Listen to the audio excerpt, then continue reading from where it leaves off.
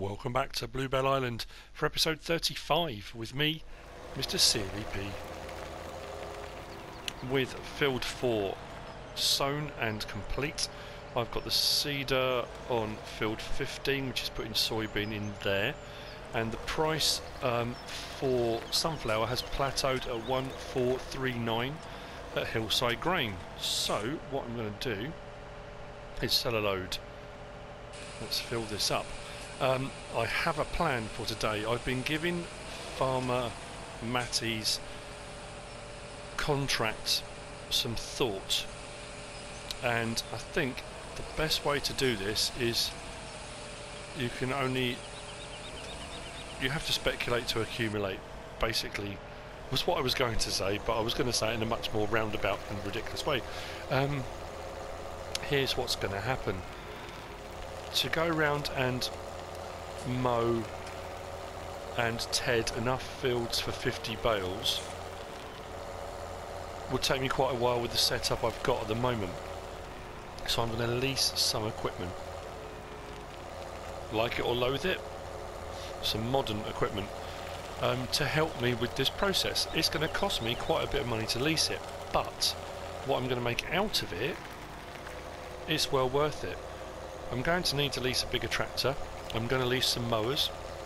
I've already got the tedder, and then later on I will need to lease the auto stack to go around and collect them. But he's offered me 25 cows. To buy 25 cows at auction, at market, wherever, would cost me a bomb. So it's actually well worth it. So I thought I'd sell some of this, which will pretty much, I think one load of this will pay my leasing costs, but I'll do a couple of loads, I think. I need to check something. This is Hillside Grain, isn't it? I'm sure it is. Yeah.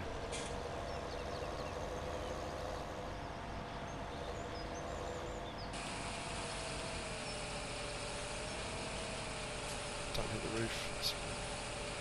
That was almost perfect.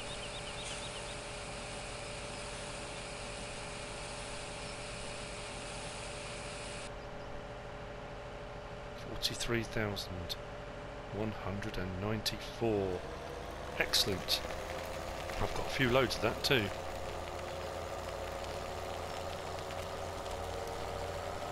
So my normal field of sugar beet, which is here, which is non-organic, that's the one that was done with fertiliser sprays and fertiliser spreading and all sorts of stuff. That will need to be harvested at some point, and that's not to be mixed up with the sugar beet that's coming off field 4 for Johnson & Johnson Farms. My voice has gone incredibly croaky all of a sudden.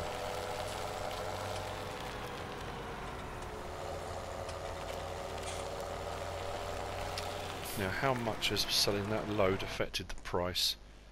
Let's see. Sunflower. Whoa, that's dropped to 1367. Wow. I mean, that's still the highest price, but that's a huge drop.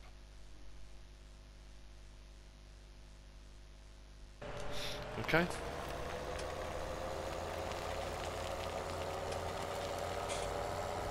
Right, you know what? I think what I will do is that price was good, and that will pay my leasing costs for the equipment I need. So what I'm going to do is not do another load yet, wait till the price picks back up again, and then do another load and sell it whenever I need it, because I'm not short of money. It's not like I need it now. That can stay in storage as long as it needs to. So let's go and lease some gear.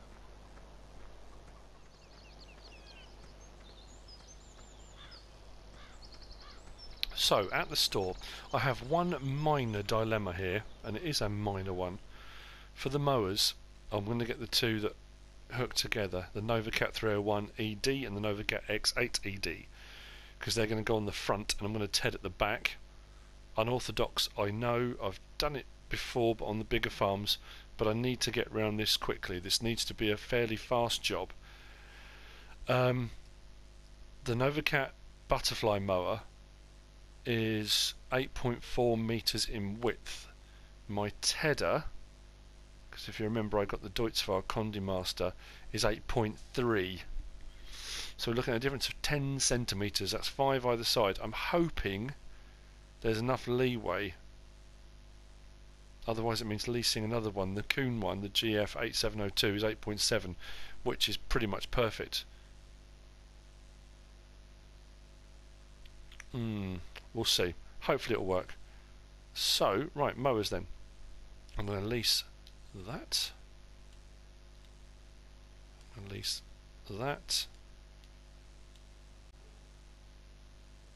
And then tractors. I'm going to lease the T7 Blue Power Heavy Duty. Very, very nice. Before anybody asks, that was in the PlayStation Store, and I believe, I could be wrong, but that was a bonus tractor you got if you pre-ordered, or if you went for the whatever it was, the something edition. So yeah, if anyone asks, I'm sure that's why. So if you haven't got that tractor, that could be the reason why it's not there. I'm going to go for a 315 because I need the power, standard or wide. I'll go with wide. I need the traction. No, actually I don't. I'll go with standard. And what's that, 19.4? Okay, lease. So I'm looking in the region of about 30,000. I just made 43 on selling that sunflower, so we're all good.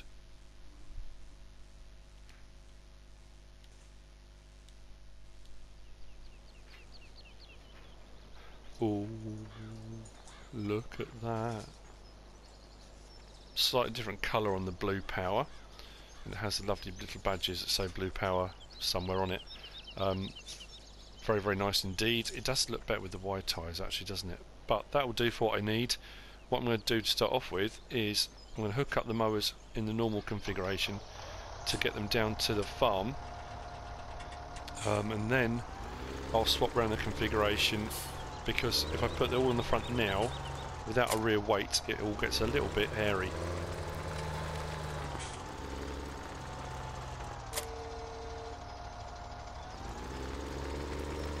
Let's go. It looks good. It sounds good.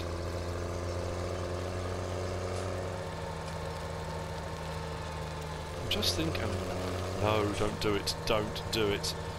So now I'm thinking, I did mention in the other episode, maybe we should upgrade and we should get a more modern tractor to help out around the place. But then that takes away from the essence of the map. It takes away what I intend the map to be.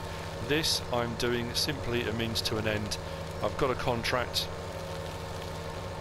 This is going to help greatly with that contract.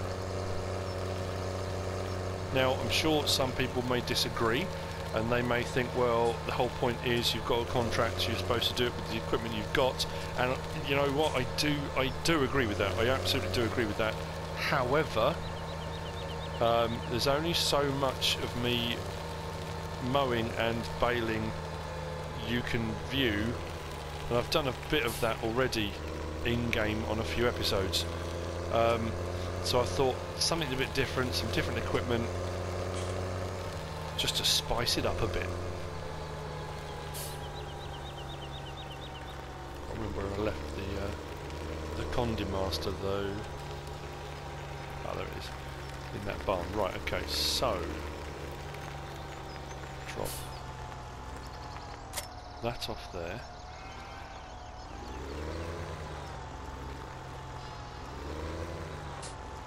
Drop that off there.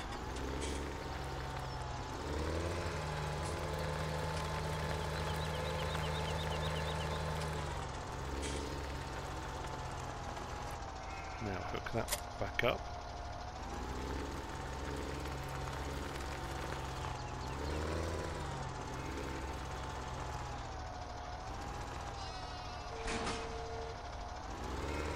You can see the back wheels are slipping slightly. Going to the wrong place. I don't want the baler, not just yet.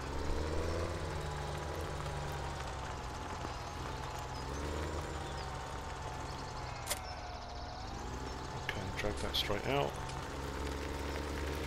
We are good to go. Right. field will I start with? Let's go left, because I don't go this way very often. Down towards the dairy farm there's a couple of grass fields there. I'll start there, head back over. I don't want to do all the fields and then realise I've got so much hay on the field it's going to be way more than 50 bales. But I suppose if I do, I can always stick those bales into the anaerobic digester, still them in there and make a bit of digestate, which might not be a bad idea. So maybe mowing everything might not be such a bad idea really. Then just go around, collect all the bales up, get my 50, and then anything over there and above I can use. It's worth a try. It is certainly worth a try. Right. This is where it gets interesting. Let's open that out.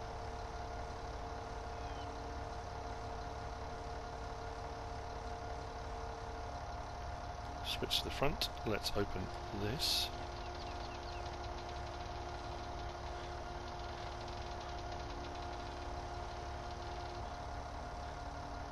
Let's open this. Wow, okay. Right, can I drop that all down in one go? I can. Let's turn on the tedder. Now, front mowers on. Front mower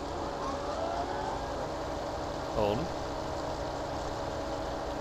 That looks like the width is going to be okay actually. Well, only time will tell. Let's see how we get on. That is pretty near perfect. I'm going to get the weird Roman road problem, I think, like now, and then bang, you get a big old pile, but that's not too bad. This is definitely going to be a much quicker way of doing this. Like I say, not for the purists, they may not like that, but I've got a job to do. The money I'm going to make, well, I say the money, I'm not going to make money, I'm going to get cows out of it, but technically that is payment. Come on.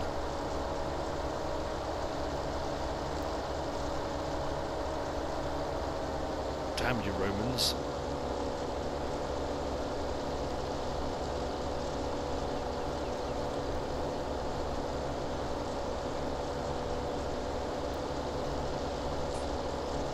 If you are joining this series late on and you didn't see the earlier episodes when I did all of this, there is a texture, an underlying mapping issue where I think the map creator has overlaid this on top of something else, which makes their life much easier if you can repurpose something that's already been used. The only downside being that it's left kind of like ley lines behind, and the problem with that is that it leaves these gaps like this.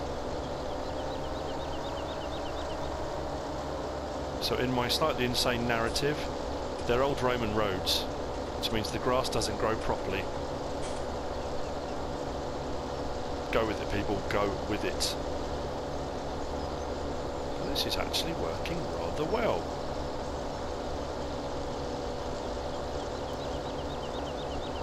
The other one, obviously, we're just clipping part of it, aren't we?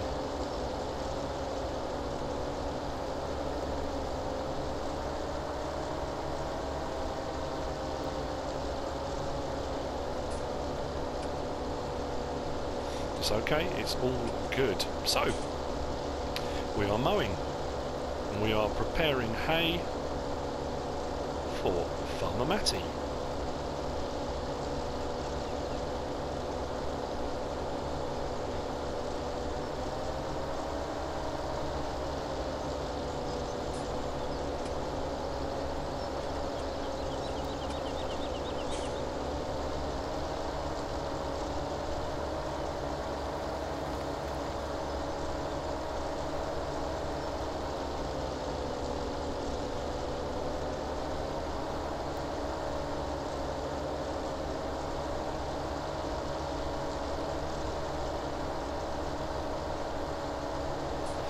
That's one field almost done. That was pretty quick, I have to say.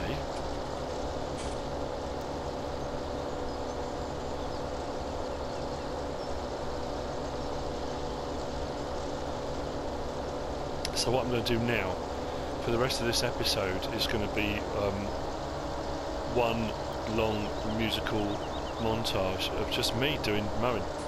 I'm joking, it's not really. I'll do some of it off screen. I can imagine just how boring that would be.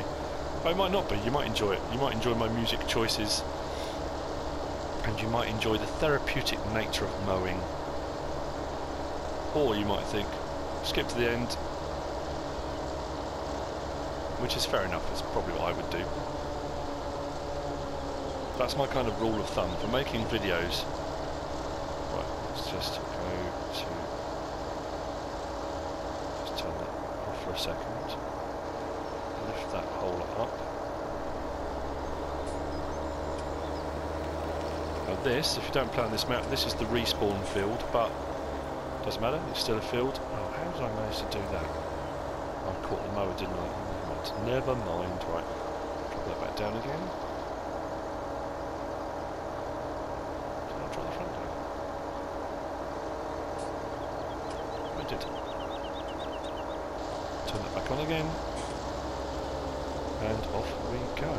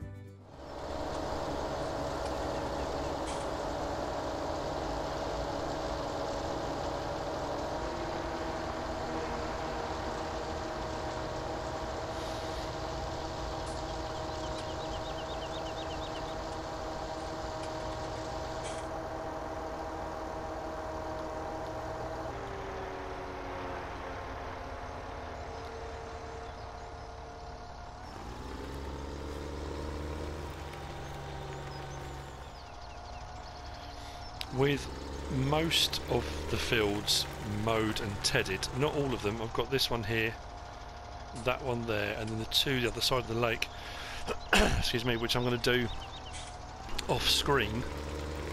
But what I am going to do in today's episode, in the kind of the same vein that we've been doing already,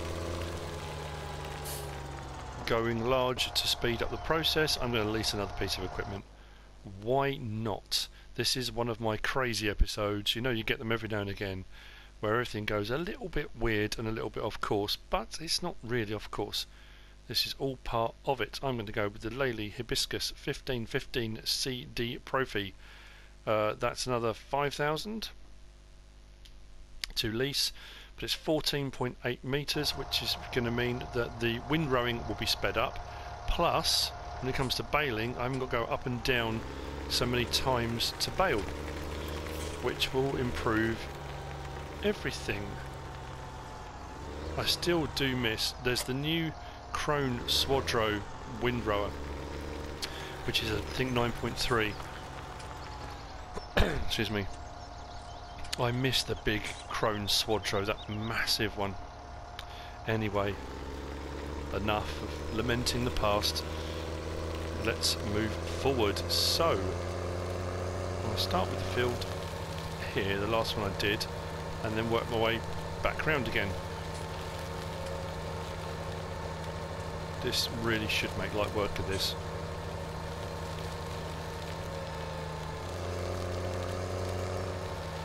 So I know why this has happened, because I did the 5,000 subscriber special, MrSealyp on tour with CDG, and it was driving around the bigger tractors and stuff.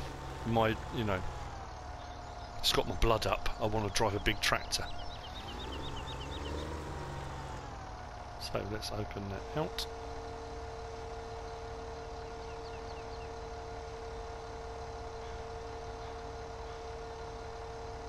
That is wide, isn't it? Okay, I think we can go through the edge here. Turn it on, drop it down. Nice bit of advertising there for Lely. Lely.com. And let's get going.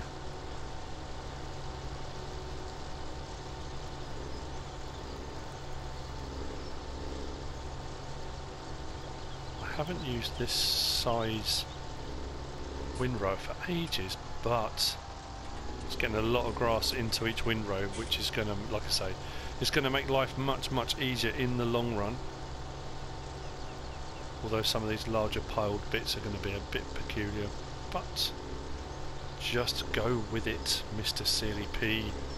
It will all be fine.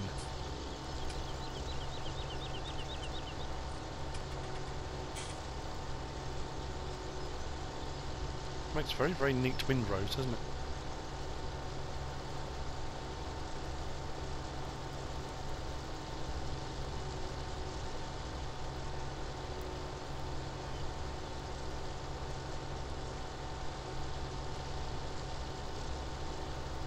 I think I might have left a bit of log behind, but never mind.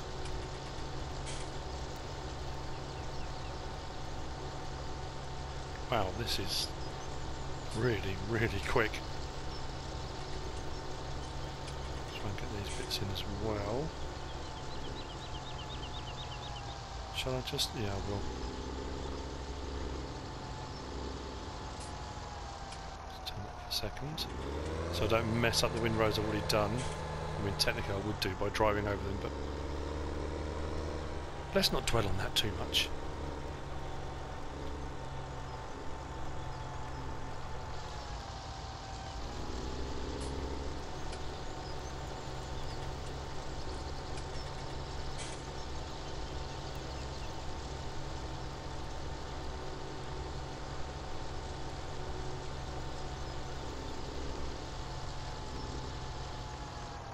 And then it'll just be the simple case of coming back around, baling, collecting the bales. Like I say, I won't really know until I kind of get going on it whether or not I've got enough fields done with enough bales So what I might do is start baling like I've done with this. I haven't finished mowing all the fields, but I've come and collected the windrower to get this going. What I'll probably then do is bale, see how many bales I've got on the fields I've done so far, and then if I need to go and mow some more fields and sort of move along like that. That probably makes more sense. I know I said it didn't matter, and if I had a load of bales left over, I can just take them over and sell them, put them into the digestate at the biogas plant, at the BGA, which I can do, but it's a lot of extra work if I don't need to do it. Does that kind of make sense? It seems pointless doing it just for the sake of doing it. So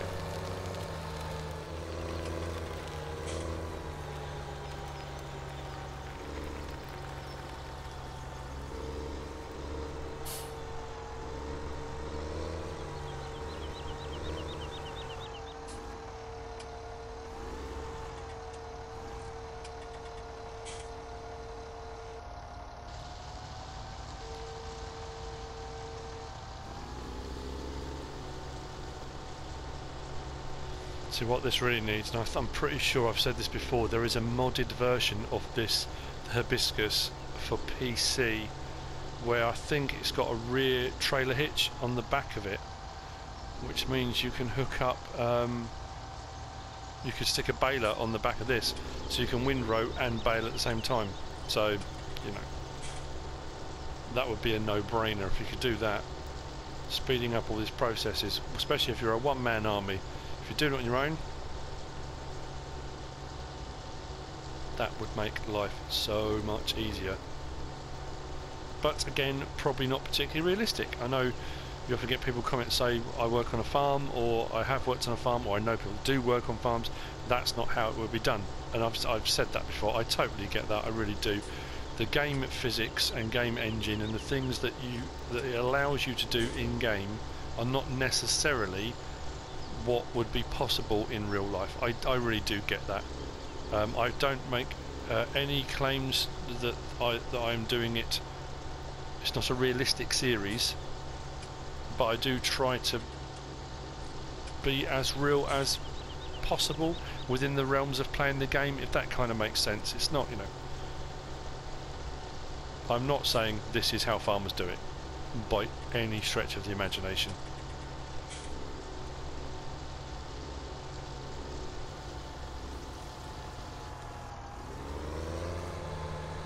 May have just driven through a hedge.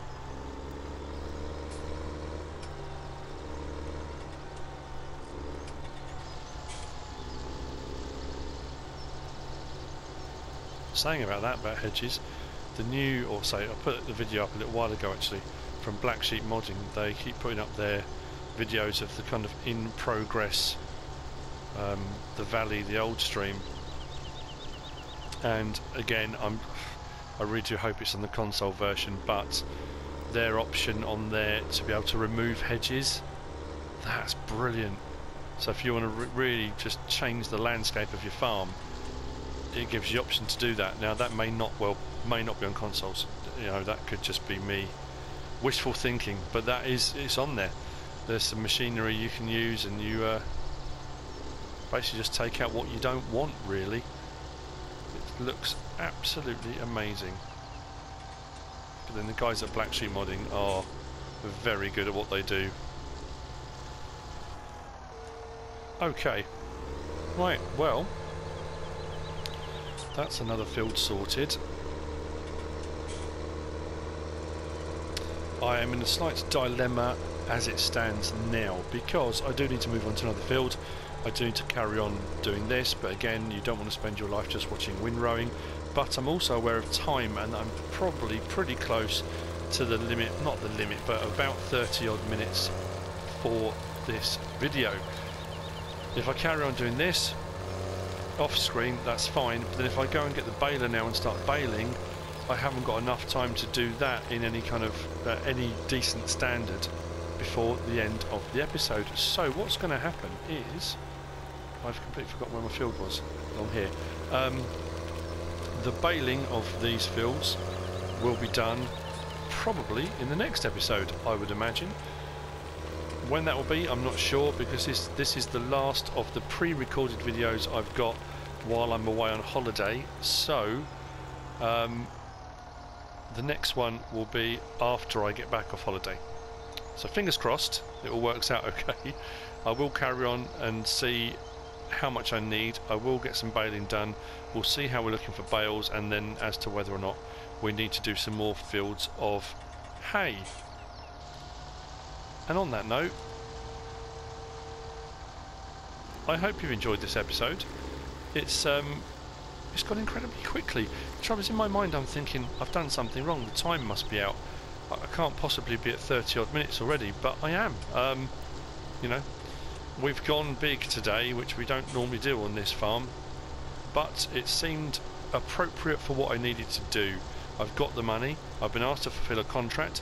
It didn't specify in that contract how I was to go about doing that, so I've decided the best way for me.